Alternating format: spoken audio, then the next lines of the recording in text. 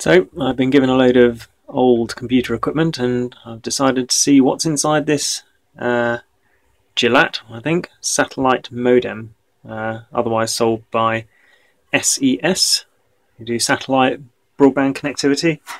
This was in somebody's home or business, providing them with internet when the DSL based internet didn't work, or it wasn't available or something, and there wasn't any cell phone based coverage. So let's open it up and see what's inside. That screwdriver's not going to work. So normally I'd check that these work and then sell them as second hand, but it seems there isn't much of an aftermarket for satellite modems, mainly because satellite internet is pretty terrible because of the latency and data limits. So if you're in the situation of needing broadband that isn't via a telephone line, I would investigate any other options other than satellite, because almost every person I know who has gone for the satellite broadband option has regretted it. They've spent hundreds on the installation and then nearing hundreds of pounds a month on monthly costs, and the service has been less than desirable and certainly nowhere near the performance that's promised.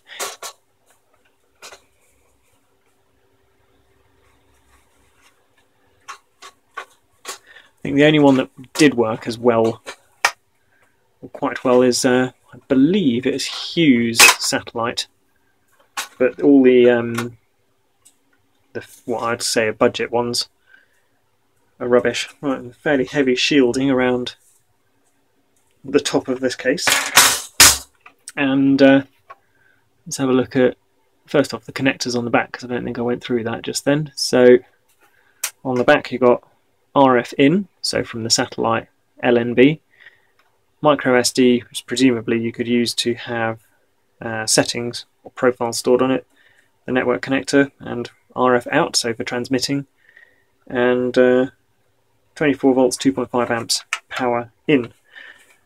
I think if I can get this board out of here.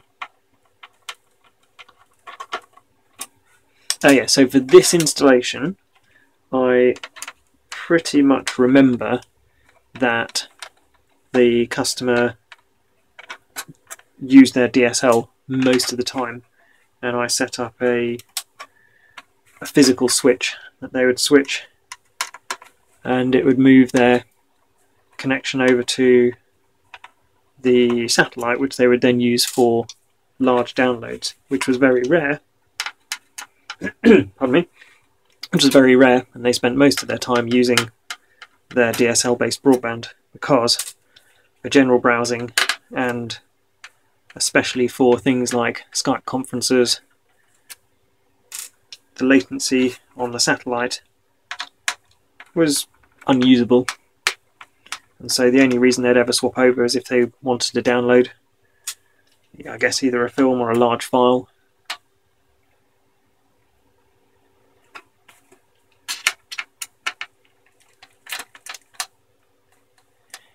Which is a bit of a shame. And with governments thinking about using satellite for their universal service obligations or giving people quicker broadband, I feel like there's going to be a lot of very disappointed people when they get, or if they get, satellite, and especially if there's a lot of people using satellite. The biggest problem is the lack of capacity. Anyway, yeah, heavy shielding on the entirety of that box there. So what do we have in it? It's all going to be fairly standard, I expect. Looks like there's a port. You can have two Ethernet ports on it, so one there and one there. Wonder what that could be. set of missing components there. Possibly an RJ11 jack for telephone, although it looks like there's too many connectors for that. Don't know. And then these things which I recognise, I don't know what they are, but I recognise them from TV tuners, so they're probably RF components based there. An Altera Cyclone chip. Recognise that as a memory, I guess. And some more memory there.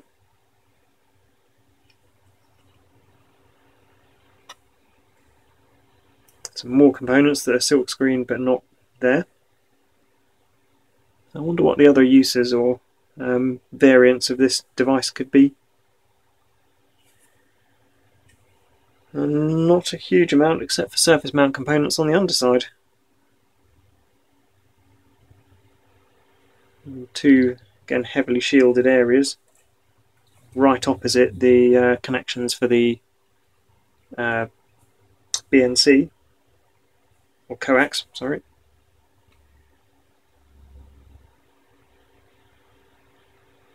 That's it. Not particularly exciting. It looks like a fusible bit of wire there. So it's just wire that links two bits called JMP2, so jumper 2. But is that strange that it's not removable, so I'm going to assume because it's next to the power, quite likely to be a fuse.